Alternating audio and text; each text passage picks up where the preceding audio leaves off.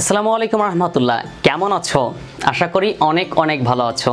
আর এই ভিডিওটি centigrade তাপমাত্রাকে Fahrenheit তাপমাত্রায় রূপান্তরের জন্য তৈরি করা হয়েছে। তো আমরা কিভাবে এই সি প্রোগ্রামিংটা সম্পূর্ণ করব তা দেখে নেই। সেন্টিগ্রেড তাপমাত্রাকে ফারেনহাইট তাপমাত্রায় রূপান্তরের জন্য সি++ শিরোনামটা লিখে ফেললাম। এখন কথা হচ্ছে আমাদেরকে এর আগের ভিডিওতে ফারেনহাইট তাপমাত্রাকে সেন্টিগ্রেড তাপমাত্রায় রূপান্তর করা শিখেছিলাম, বিনিময়ে একটা সূত্র লিখে ফেলেছিলাম। ঠিক একই রকমভাবে তুমি যদি ওই ক্লাসটা দেখে না থাকো তাহলে এখনই দেখে নাও, দেন এটা দেখে এলে তোমার জন্য ভালো হবে। তো আমরা এই সূত্রটা জাস্ট চেঞ্জ করব। এখানে F = 9 × C / 5 + 32। দেন আমাদেরকে যেটা করতে হবে, এই সূত্রটার ক্ষেত্রে দেখো আমরা এখানে গ্রহণ করতে যাচ্ছি সি এর মান, রাইট?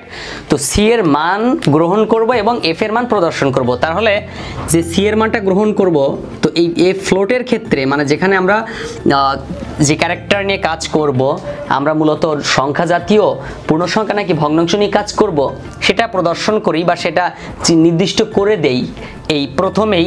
তো সেই নির্দিষ্টটা করে দিতে হবে এখন আমাদেরকে। তো আমরা যেহেতু সি এর মান নিয়ে কাজ করব সেজন্য আমরা প্রথমে লিখব সি আর প্রদর্শন করব এফ এর মান, তার মানে আমরা পরে লিখব হচ্ছে এখানে এফ।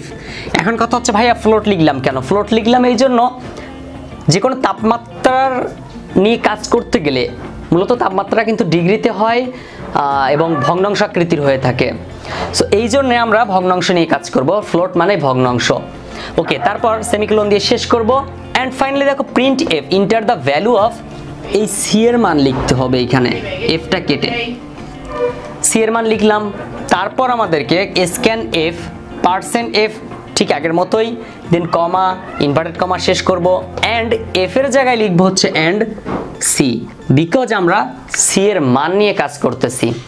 দেন আমাদেরকে এই সূত্রটা চেঞ্জ করতে হবে।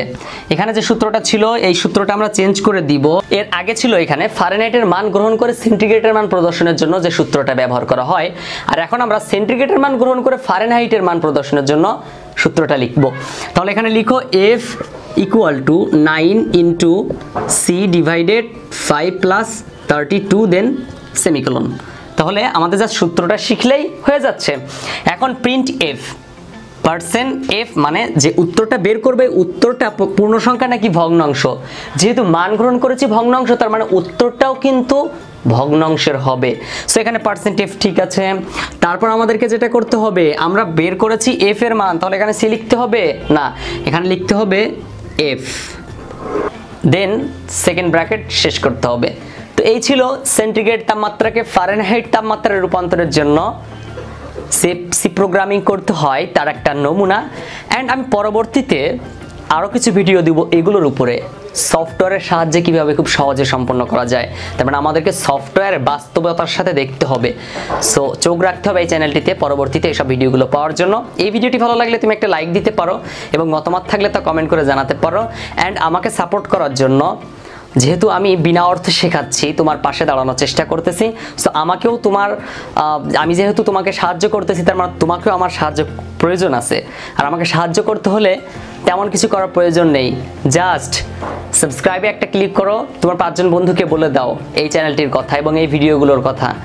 এতটুকুই হেল্প করো, এতটুকুই সাপোর্ট করো। পরবর্তীতে আমি চেষ্টা করব পুরো আইসিটি সবগুলো বিষয়ের সব টপিকের উপরে এইচএসসির আগে আপলোড করব video. Thank you so much for patiently hearing my speech.